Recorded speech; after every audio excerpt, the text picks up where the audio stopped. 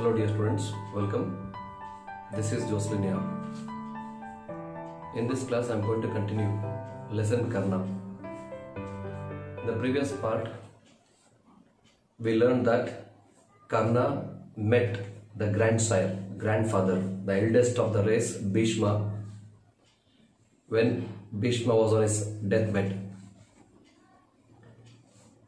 Bhishma wanted Karna to join Pandavas because he was the eldest son of Kunti. And also Bhishma wanted Karna to end his enmity against Pandavas. But Karna told the grandsire Bhishma that he had eaten Duryodhana's salt and said that he should be true to his lineage. And also Karna had given a promise to Duryodhana that if the situation and the time demands, he would even sacrifice his life, give his life to Duryodhana, to save Duryodhana. And he told the grandsire the same, that he is greatly indebted to Duryodhana and wanted to give his life if the situation demanded. So Karna did not agree to what Bhishma said. Bhishma thought for a while and agreed with Karna. He blessed Karna to go and help Duryodhana. After taking the blessings of Bhishma, Karna entered the battlefield. Duryodhana, who was unhappy, who had lost all the hopes after losing Bhishma, was extremely happy when he saw Karna entering into the battlefield. Okay, entry of Karna encouraged the Kauravas. Okay, and in today's class, I am going to complete this lesson. And in this part, we are going to study how Karna died. Okay, see the death of Karna. The princes of the Kaurava army installed Karna as generalissimo. Generalissimo means a commander leading the army, or a general leading the army. So the Kauravas made Karna the commander-in-chief, the leader of the army. Karna stood up in his gorgeous war chariot driven by Salya. Salya was the charioteer of Karna. Okay, and his war chariot was extremely gorgeous, very beautiful. Okay, the dauntless means fearless. The dauntless confidence of his bearing, of his form, and his great renown as a warrior heartened the Kauravas. Heartened means encouraged. Renown means popularity. He was popular as a great fighter. Okay, he was popular as a great fighter. He was known as a lover of battles. And when he entered in his war chariot driven by Salya, the Kauravas, who had lost all the hopes, were encouraged. They were heartened, means encouraged by the presence of Karna. So what happens? Then followed a great battle. The son of Surya sent a dazzling arrow which spat fire and made for Arjuna like a serpent with its flaming double tongue out. As soon as Karna entered the battlefield, he sent a dazzling arrow towards Arjuna, and this arrow moved like a serpent snake with two tongues out, spitting fire. See what happens. Then Krishna, Arjuna's charioteer, at the nick of time, pressed the vehicle 5 fingers deep in the mud, so that the serpent shaft just missed Partha's head but struck off his helmet. As soon as Karna entered the battlefield, he fixed a dart and shot the arrow, and the arrow went, the shaft means arrow here. The shaft went towards Arjuna like a serpent, like a snake with 2 tongues out spitting fire. Krishna was Arjuna's charioteer. Salya was the charioteer of Karna and Krishna was the charioteer of Arjuna. So when the shaft sent, the dazzling arrow sent by Karna was moving towards Arjuna, Krishna at the nick of time, it means at the right time, just at the right time, pressed the vehicle using his power. He pressed the vehicle 5 fingers down. 5 fingers down. Okay, see. He pressed the vehicle down 5 fingers deep in the mud so that the serpent shaft means the arrow, just missed Partha's, and Partha refers to Arjuna. Okay, if Krishna had not pressed the vehicle down, that shaft would have removed, separated the head from Arjuna's body. Arjuna would have been killed. But Krishna pressed the vehicle down 5 fingers deep in the mud. As a result, instead of his neck, his helmet fell down. Thus, Arjuna was saved by Krishna. See what happens. Arjuna was red with shame. He was embarrassed. Okay, he was red with shame and anger. He fixed a dart on his bow to make an end of Karna. This time, Karna, okay, fixed a dart to end Karna. See what happens. And Karna's fated hour was come, and as had been foretold, the left wheel of his chariot suddenly sank in the blood mire. Okay, blood mire means, mire means wet. The total area was wet with blood. Okay, so that's called blood mire, a wet area. So when Karna was moving towards Arjuna after, shooting the arrow, his left wheel of the chariot sunk in the mud. His fated hour has come. Final hour has come. And has already been foretold. Foretold means told in advance. Okay, as already the author says, as had been foretold, the left wheel of his chariot suddenly sank in the blood mire. He jumped down on the ground to lift the wheel up from the mud. His fated hour has come.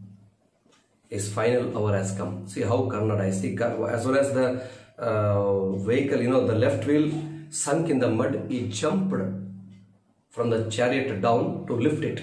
See what he did. Wait a minute, he cried. My chariot has sunk in the ground. Great warrior as you are, and knowing dharma as you do, you would certainly not take unfair advantage of this accident. I shall presently set my cart right and give you all the battle you want. Karna told these words to Arjuna. Karna got down from his chariot to lift the wheel. Got it? At the time he said, wait a minute. My chariot has sunk in the mud. Great warrior. He called Arjuna a great warrior as you are, and knowing dharma as you do. See, dharma says when the opponent is not ready for the fight, a Kshatriya is not supposed to shoot arrows or kill him.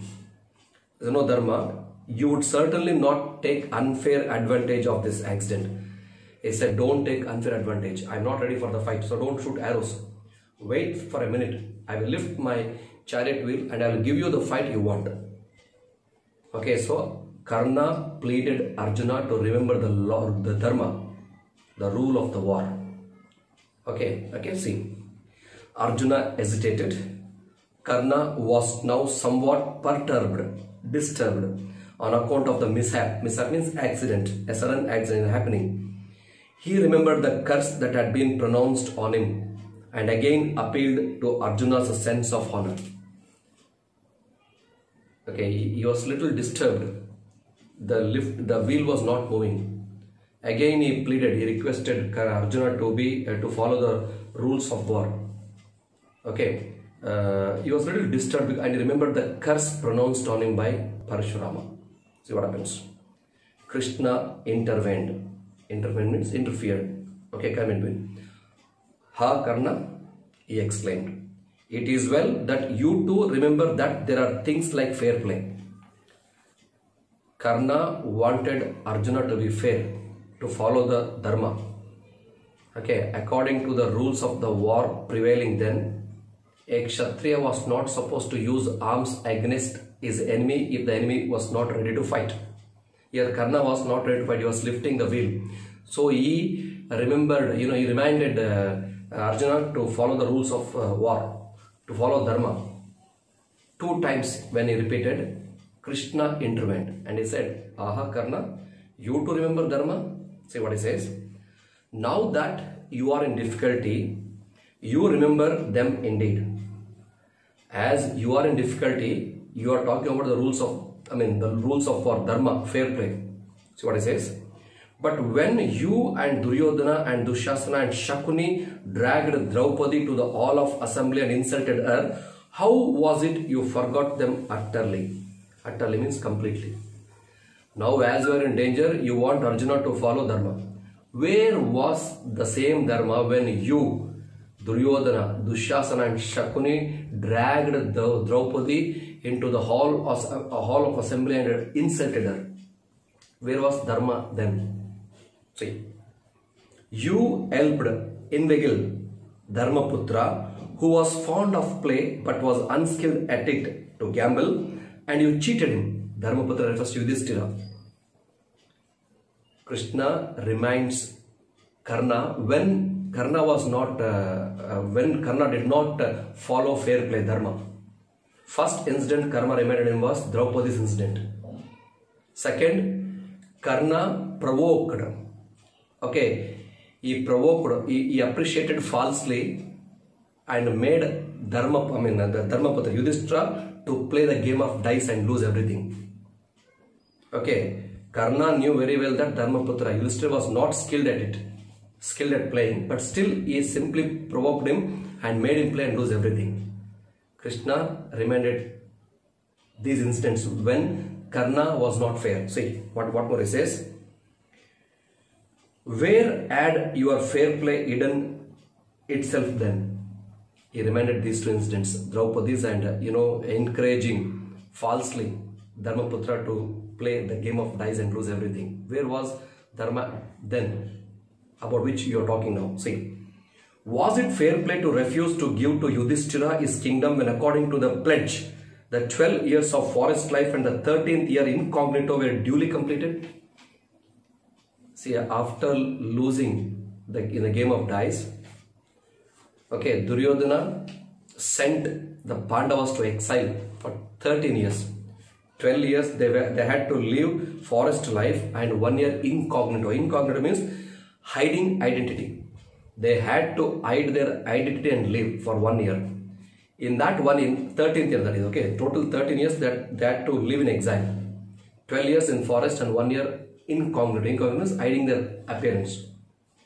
5 Pandavas had to live without revealing their identity to anyone. If anybody came to know about their identity, again they had to go for 12 or 13 years of exile.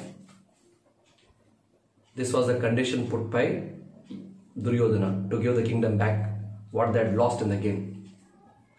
And they had completed the 12 years of exile, life in forest, and also 1 year of incognito. And when they came back, Duryodhana was not ready to give the kingdom. At that time, Karna supported Duryodhana. Where was the fair play then? What Krishna questioned Karna. See what more he says. What had happened to the dharma you appeal for now? You conspired with the wicked men who sought to poison and kill Bhima. Once, some wicked men wanted to kill Bhima. Even he too joined them. He too conspired with them. Conspire means making an evil plan to kill someone. Okay. Where was the fair play when you, with some people, wanted to poison and kill Bhima? See. You acquiesced in the plot to burn the Pandavas alive when sleeping in the palace of wax into which they had been lured. Lured means attracted. See, Pandavas were once attracted. It means they were attracted by the wax, house of wax. It was a trap prepared by the Kauravas. Okay, so when they entered the wax house, these Kauravas wanted to burn them. Karna acquiesced means accepted it without protest. He did not tell Duryodhana that it was wrong. He did not tell Duryodhana that killing someone like this is wrong. So where was your fair play when you accepted without protest killing of the Pandavas when they were attracted into the wax house? Where was the fair play then? See, What had happened to Dharma all that time? What did Dharma tell you when violent ants were led on Draupadi and you were looking on enjoying the sight? Did you not then mock at her saying, your husbands have left you unprotected, go and marry another husband? He reminds the same incident when Draupadi was dragged into the hall of assembly. She was insulted. At the time Karna was mocking. He was laughing loudly and he was mocking. He teased her by telling that your husbands have left you, go and marry another husband. Okay, see.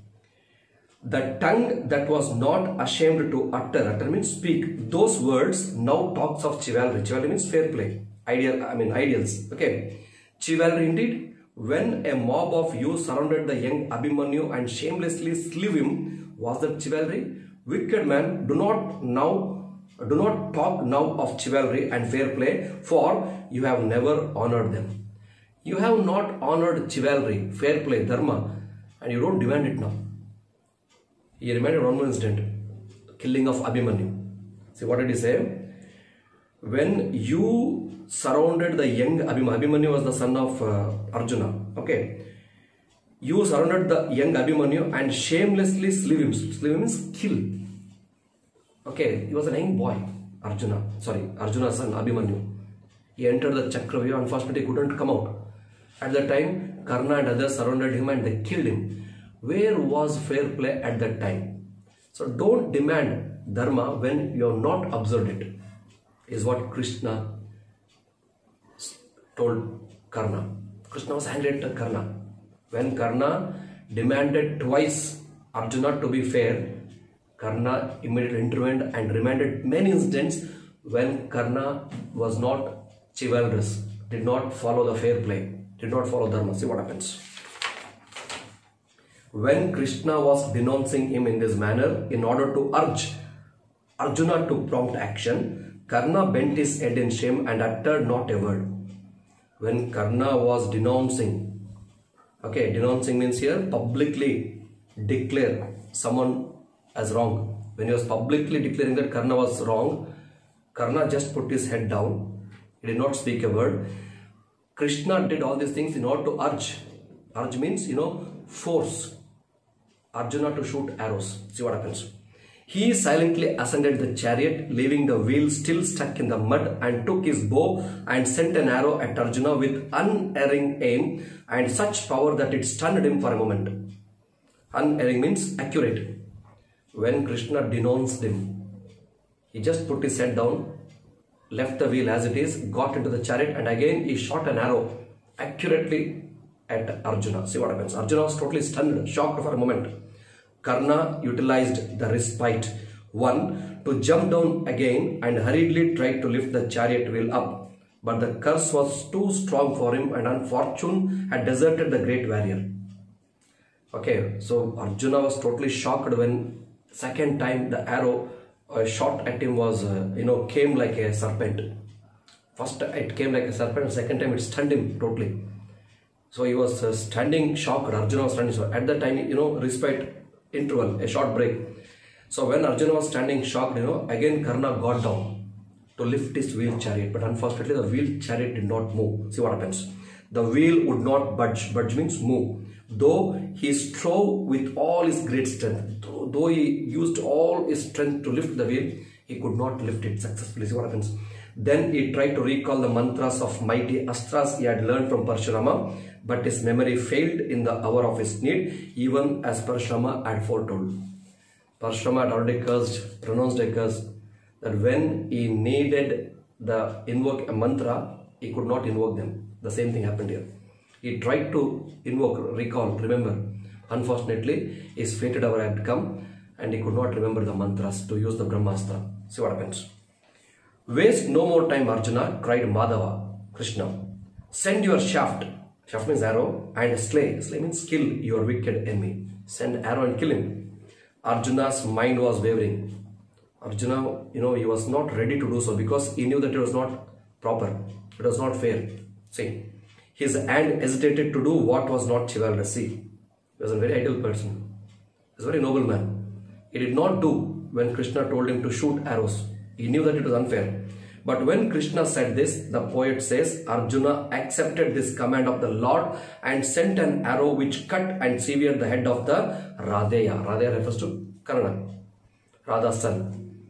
So when Krishna urged Karna, he had to obey his Lord. Arjuna had to obey his Lord Krishna, and he sent an arrow which separated the head of Karna from his body. Thus he killed Karna. The poet had not the heart to impute means put responsibility of this act to Arjuna, who was the embodiment of nobility. Embodiment is example. Arjuna is a great example for nobility. Okay, so when Krishna told him to shoot arrows, he hesitated, but he had to obey the orders of his Lord Krishna. So the author, Chakravarti Rajagopalachari says, I don't like to put the responsibility of killing Karna on Arjuna. Okay, because Arjuna is still an embodiment. Okay, it's an example of nobility. He says, it was the Lord Krishna that incited means encouraged Arjuna to kill Karna when he was vainly trying to raise his chariot out of the mud in which it had stuck. Rajagopalachari says, I cannot put the responsibility. I don't blame Arjuna for killing Karna. It was Krishna who encouraged Arjuna to shoot arrow and kill Karna. Okay, though Arjuna killed him, the author was not ready to blame Arjuna for this act. Okay, see what happens. See, remember Arjuna shot arrow when Karna was not ready for the fight. When Karna was lifting. It was not chivalrous, but still he did it. But author was not ready to put the blame in, because Arjuna just obeyed what his Lord Krishna said. See, according to the code of honor, law of war, according to the code of honor and laws of war prevailing means existing then, it was wholly wrong. Wholly means completely wrong. What completely wrong? Shooting arrow or using weapons against someone who is not ready for the fight. See, Arjuna killed Karna when Arjuna killed Karna when Karna was not, using any weapons, when he was not ready for the fight, when he was lifting the wheel. So that according to the code of law, honor and law of war, it was totally wrong. Okay, who could bear the responsibility for breaches of dharma except the Lord himself? When Lord himself has broke the law, what can be done? In this way, Rajagopalachari ends the lesson. Okay, Arjuna killed Karna, but still he was a nobleman because he just obeyed what his Lord told him. Of course, killing of Karna was not right, because Arjuna shot arrows when Karna was not ready for the fight, when Karna was busy in lifting the wheel from the blood mire. But still, the author Rajagopalachari calls him a nobleman. Okay, so in this way, Karna's life ended in the Kurukshetra war. Though a brave warrior, because of some of the mistakes did in the past and because of the curse incurred on him, Karna lost his life in the Kurukshetra. I hope you have understood this lesson. Okay, please do go through all the videos once again. Note down the meanings of difficult words. Okay, read the textbook first thoroughly, critically. Analyze the situation, analyze the situations. Watch the video, I'm sure you will be thorough with this. Okay, so please stay tuned, dear students. I'll be back soon with one more topic. Take care, don't go out. Stay home, stay safe. See you soon.